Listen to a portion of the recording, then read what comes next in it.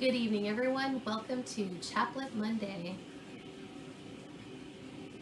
Each week we meet together at 8 p.m. Central Time, and we get to know a different saint each week and their chaplet prayers. So we've been doing this for 2 years now, and we've had some repeats, but very often we get new saints, like tonight. Tonight we have a new saint, Saint Marianne Cope. And I don't know if any of you have heard of her before. I had never heard of her. Saint Marianne. She has a tiny saint, and so part of how I look ahead for saints that we'll do in the upcoming weeks and months is to see which of the saints have a tiny saint equivalent. And for those of you that don't know what I'm talking about, that is a really precious tiny little silicone rubber keychain. I don't have Saint Marianne Cope right now. They're all back in my office because I collect them for the teens as well.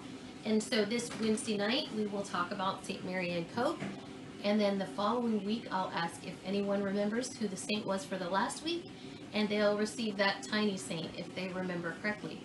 So it's a lot of fun, and it helps them to get to know different saints, and it prepares them for their confirmation when they're going to choose a saint name, take on a saint's name for their confirmation. So that's the motivation behind that, and it's what inspired me to start Chaplet Mondays along with COVID shutdown.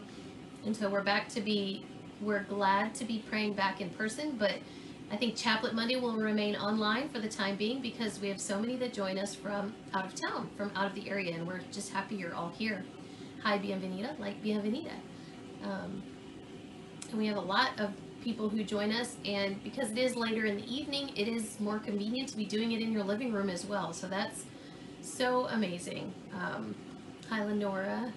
Mary, Catholic daughters have had so many compliments about their fundraiser, their turkey dinner. Makes the tiredness worth it. I have to say, it's the best turkey dinner I've ever had in my life. And your stuffing, I'm just going to say, Mary, I don't like stuffing except for Catholic daughter stuffing. That's the only stuffing I will eat. I won't eat my mom's. I won't eat my in-laws. I don't like stuffing, but I love Catholic daughter stuffing. And so for those of you that don't know what we're talking about, the Catholic Daughters of America, they have a chapter at Holy Rosary, and many of your churches may have a chapter as well, so you should definitely look into it. It's a women's group that meets together for fellowship and prayer and support and love and friendship. They're beautiful, and they do a lot of things to serve their own parishes, and they also host fundraisers and things like that. So they're a beautiful group, and if you have a Catholic Daughters at your parish, you should definitely look into it. And if you belong to Holy Rosary and you're not a Catholic daughter, but you are a female, then you should also look into that as well and join the Catholic Daughters at Holy Rosary.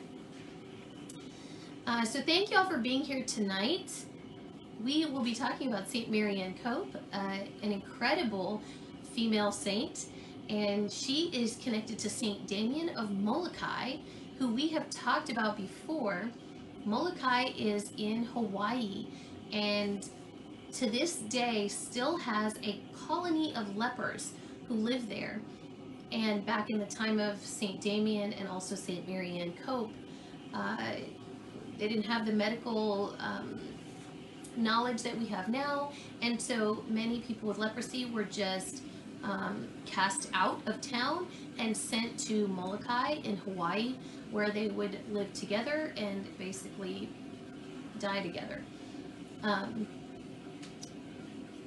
Medical breakthroughs have happened now. We are able to stop leprosy for the most part, but it does still kind of run rampant over there, and so we continue to pray for all those who have leprosy and all those who are orphans because their parents died of leprosy. So we'll be getting to know Saint Marianne tonight and her impact in the community over there, and her connection also to Saint Damien of Moloka'i. So I don't know if any of you remember talking about Saint Damien of Moloka'i last year in 2022. I talked about a priest friend of mine, Father Viet, who feels very connected to the lepers. He actually helps and founded a colony for lepers in Vietnam, his home country. And so he does the same thing as St. Damien in caring for them. He visits them, he raises funds for them as well. So he takes care of the lepers in Vietnam. And it's interesting to even be talking about leprosy because it is a sickness and illness that existed in the time of Christ himself. And we know that Jesus healed a leper. You can watch an incredible depiction of that on The Chosen, or you can read about it in Scripture. It's still incredible. Either way, but when he heals that that man of leprosy, it's pretty phenomenal.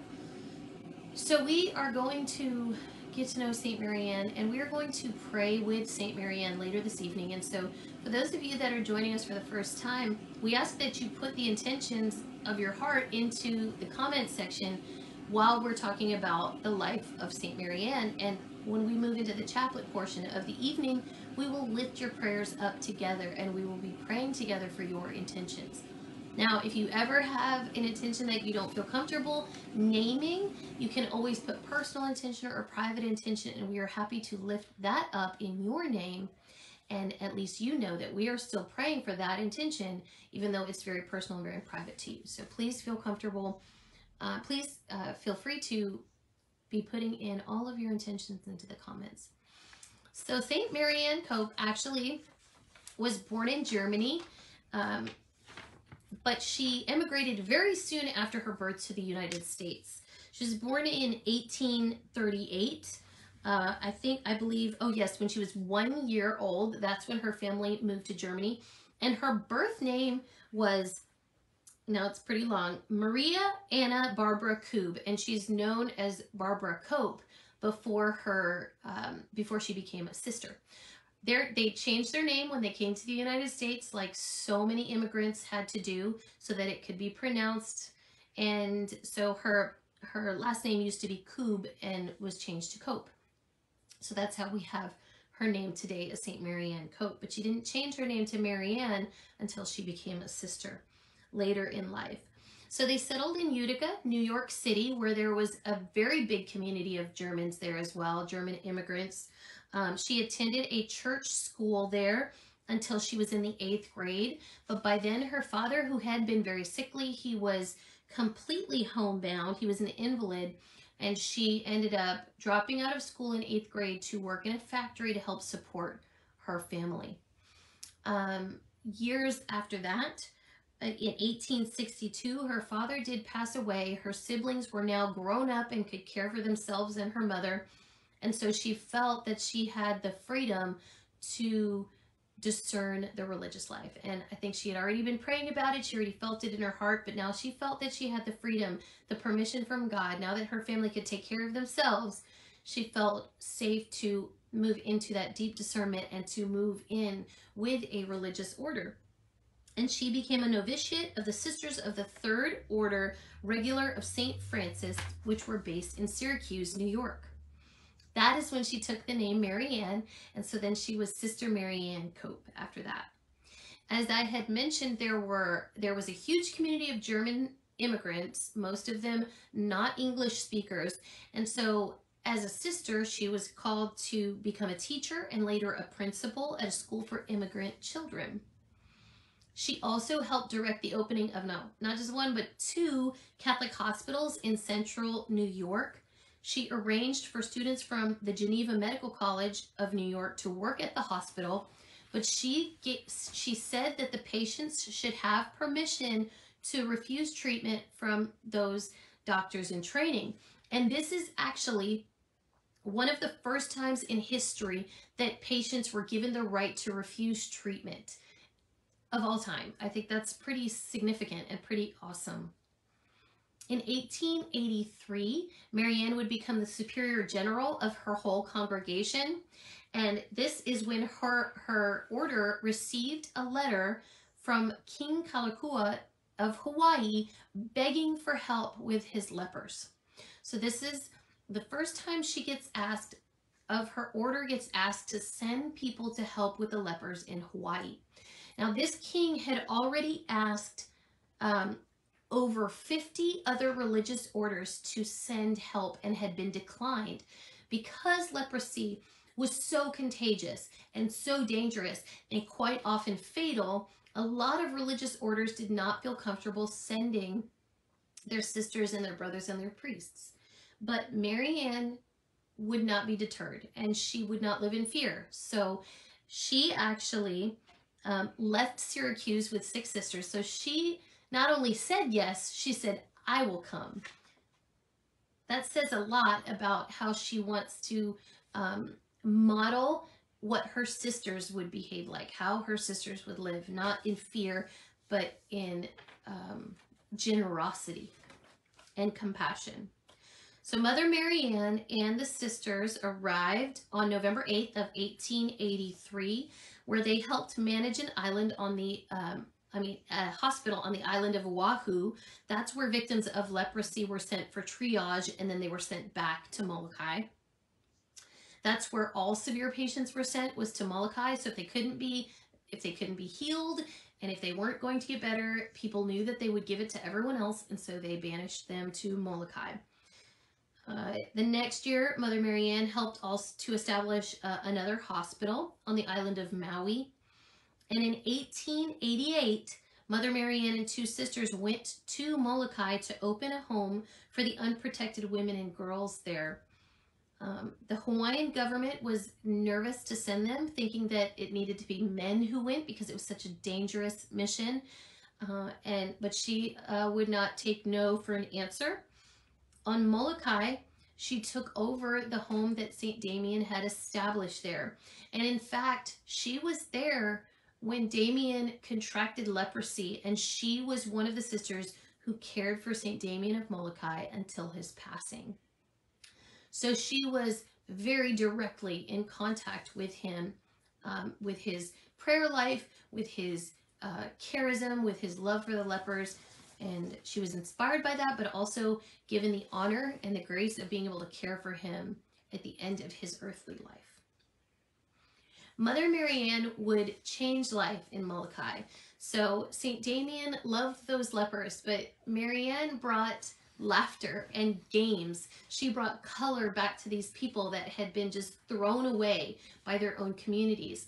She encouraged the ladies and brought colorful fabrics, gave them scarves to wear and dresses to wear, giving them dignity back to this broken body. You know, it's a very, very harsh disease, and your body just falls apart.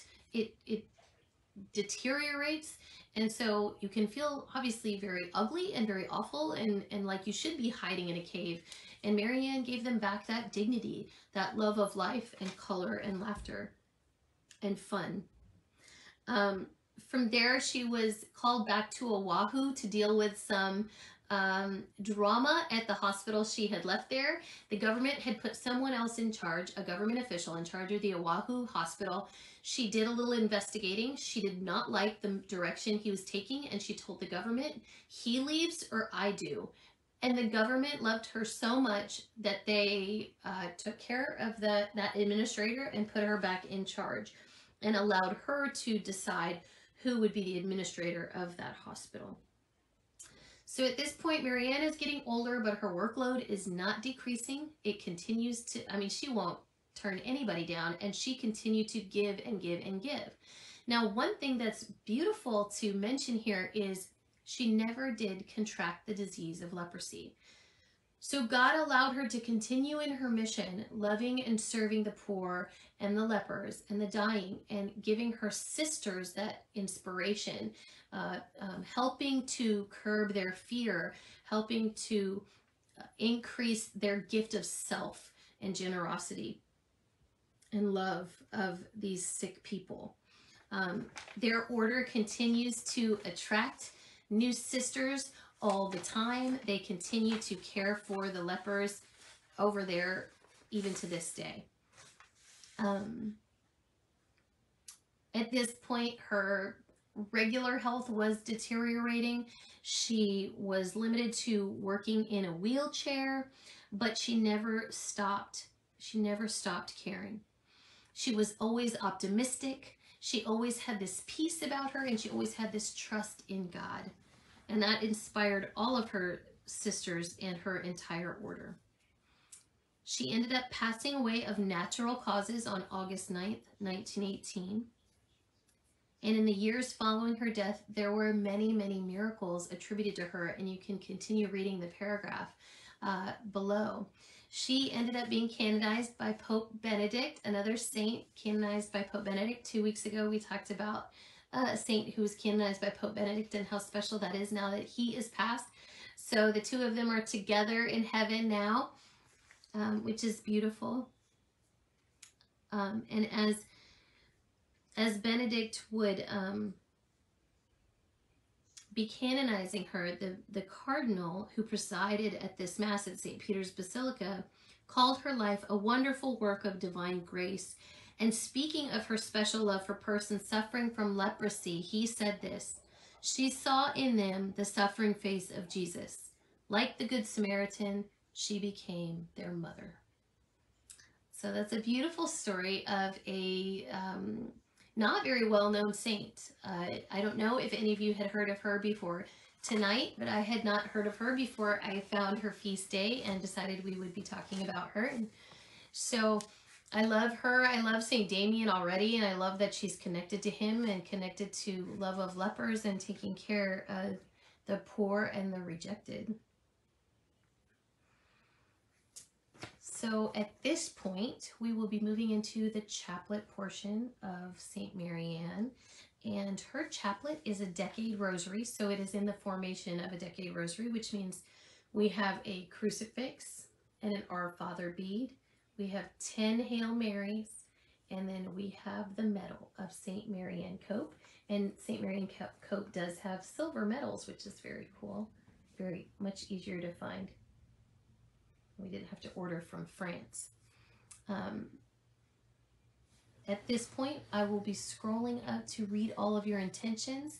There is definitely time to continue adding your intentions into the comments, and I will lift them up at this time.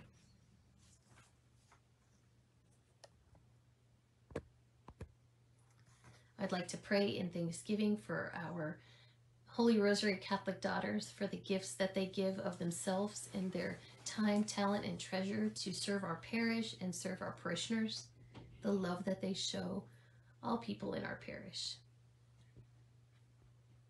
I'm praying thanksgiving for Father Vipin, Father Oren, and Leanne, who hosted altar server training this weekend, which was pretty amazing. We had 13 new altar servers sign up, and then we had our regular 10 or 12, so I think we had 24 kids there at altar server training, which was amazing. So we pray for all those kids, and we pray for continued inspiration of children to be altar servers. It's such a gift to be able to work up on the altar during the Mass. All right. The Reyes family is here with their intentions. Michael would like to pray for all the animals. AJ would like to pray for your family, for my family. Thank you, AJ, and for him to be healed. We pray for the healing of AJ. Aurora would like to pray for her test this week. Mia would like to pray for herself to find the lanyard that she lost. So we pray to St. Anthony and to St. Marianne to help you find that. Andy would like to pray for the Knights of Columbus basketball free throw contest, that will be successful. Amen. Love it. Lenora lifts up prayers for her grandchildren, her daughters, and her sisters, that they may walk without pain. Elena lifts up Maria Elena, complications after having hand surgery. So we lift her up for healing. Bernice and Denise would like to pray for all those who suffer from depression.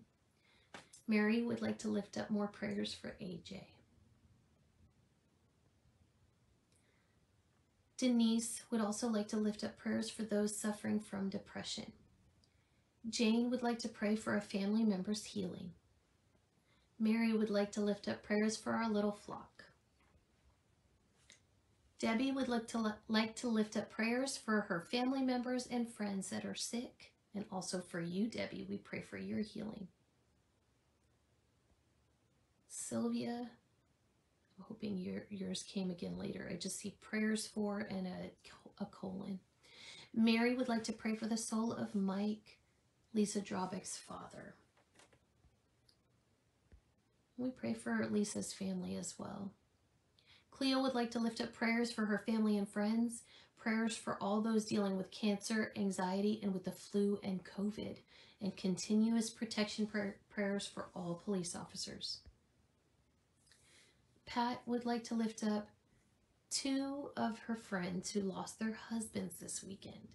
So she would like to pray for the families of Mike Yankowick and Butch Schneider, and also her sister-in-law who lost her mother last week. My goodness, Pat, I'm so sorry. Becky would like to pray for all of her family and friends near and far. Debbie would like to pray that the insurance company approves the shots that will help stop her bleeding. Amen, Debbie. Amanda would like to pray for families who are struggling.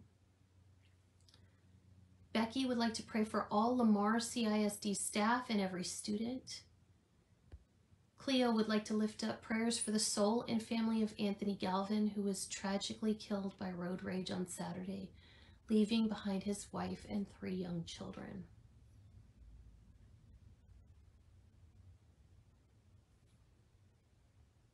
Lenora would like to pray for Jesse's brother who passed away on Friday. Denise would like to continue praying for AJ. Amanda would like to pray for her mom's healing. I'd like to pray in thanksgiving for a successful delivery for Grace and for their baby. I pray for the families and the victims of the plane crash in Nepal.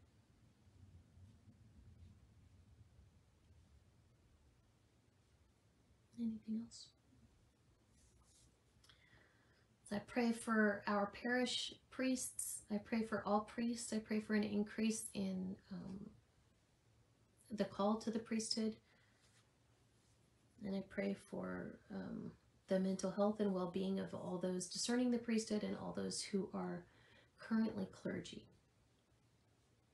We pray for their strength and their healing, and just in thanksgiving for their yes.